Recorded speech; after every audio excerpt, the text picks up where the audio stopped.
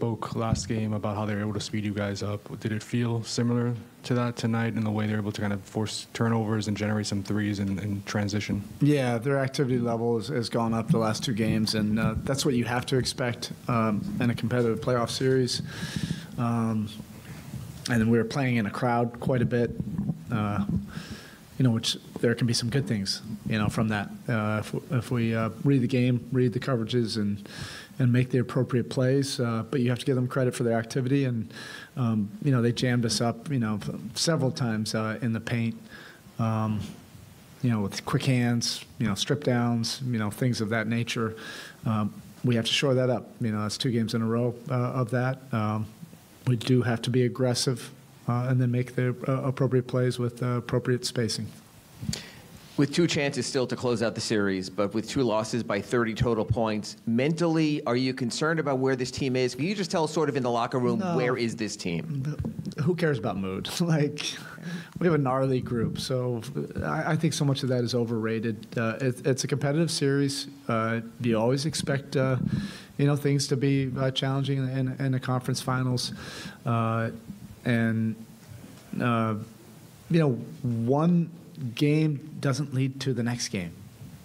Based on all the experience that we've had, it doesn't matter in the playoffs. It doesn't matter if you lose by whatever. We beat them by whatever in Game 3. It just doesn't matter. It's about collectively preparing and putting together a great game. We'll play much better on Saturday, and that's all we just have to focus on right now.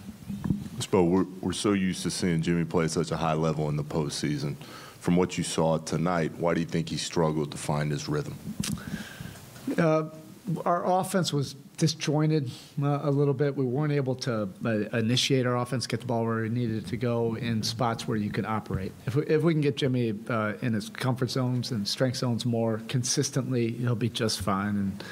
And we'll work on that. The next 48 hours.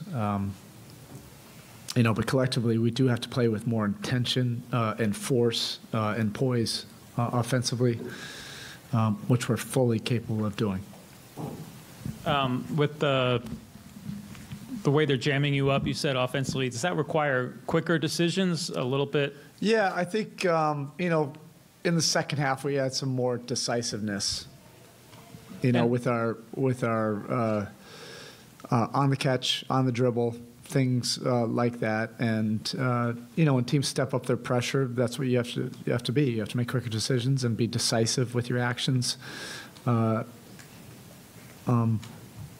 that this is the expectation of how they're playing with that type of activity, it's our turn now to respond to that. And a lot of times that decisiveness and spacing and making the right play can lead to open shots. I know Vincent's key to your three-point volume, but are you happy with the number of threes you've got up today? I didn't even see.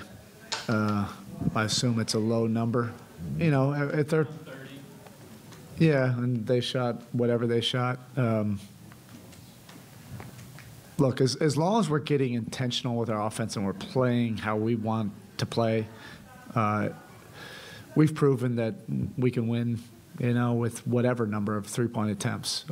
I don't think we got to our strength zones enough tonight. So sometimes that'll lead to paint attacks, rim attacks, free throws. Sometimes it'll lead to threes, but it's more the intention of how we're executing our offense.